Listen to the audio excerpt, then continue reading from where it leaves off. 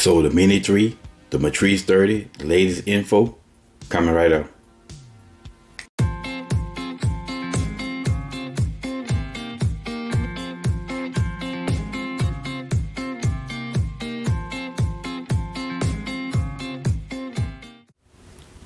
What's up, all you drone maniacs? Welcome back to Drone Logic for your drone and tech related info from my point of view. So there's been some information leaked about 2 drones being released by DJI. One we know of, then the one we didn't. So I'm gonna start with the Mini 3. We all knew that the Mini 3 was coming. It's just highly rumored to be released and next month. So it's basically coming. It's here. Now there was a picture that was released of the box of the Mini 3 coming with a small controller. And I thought that this was fake. And the reason why I thought it was fake is because of, I looked at the drone and it appears that someone took a picture of the back end of a rear picture of a Mini 3 or Mini 2 and photoshopped it, because it didn't, you know, the thing that kind of tipped me off was how the legs unfolded, the arms unfolded. Well, the arms appear to unfold according to the picture, looks to unfold different from any opposite from other Mavics, and in the fact that according to the picture, the front arms fold under the drone, you know, and the rear ones will fold straight out. That's opposite of any other Mavic we've seen. That's why I basically thought that it was fake. Well, as it turns out, it actually looks to be real. There was a video release of someone basically holding the chassis of the supposedly chassis of the Mini 3. So let's go ahead and look at that video.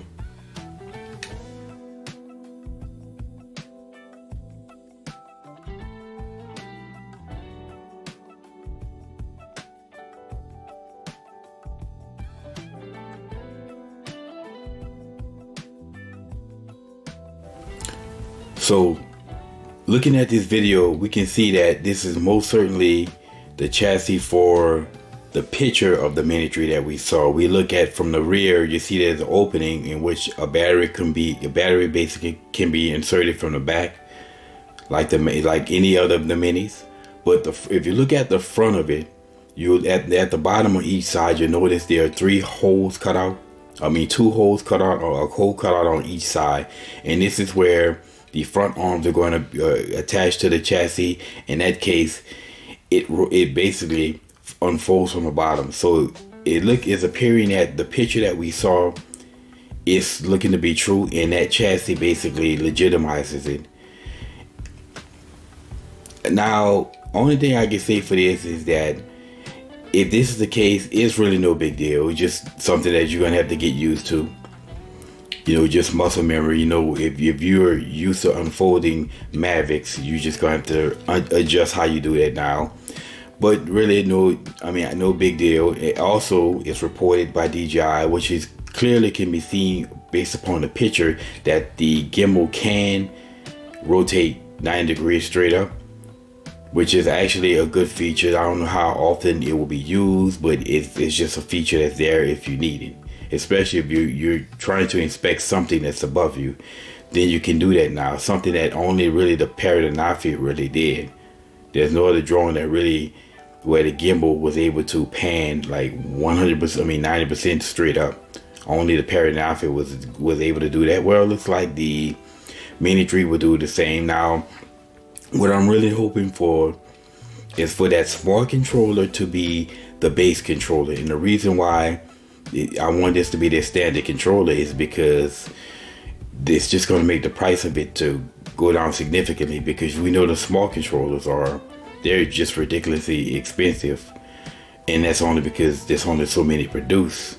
But if this is going to be your standard controller and you produce so many of them, then the price is going to go down significantly. And this is the reason why that RC231 is you can find a brand new one, you know, on eBay or Amazon for under $100. It's because they produce so many, because that's their standard controller. So moving on to the next drone. Now this is something new.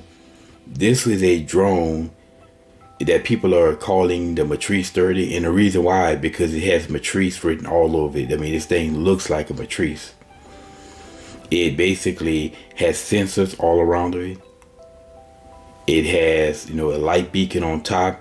It has the you know, 2 batteries where you can, you know, hot swap and basically reduce the downtime.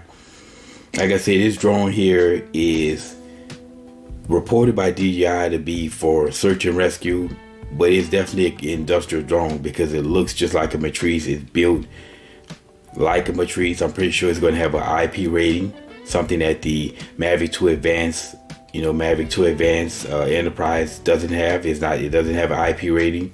But one thing that stands out to me is that this drone seems to be marketed toward. It seems to be kind of an intermediary between the Mavic 2 Enterprise Advanced and the Matrice 300, because if you look at the price range there, that's a significant price range. I mean, when you consider that the Mavic 2 Advanced, you know, Enterprise Advanced is like $6,500 right now, whereas in the Matrice 300 and at H20T camera, both together, it'll run you about $24,000. So that's a significant drone. I think that this drone is going to be an intermediary.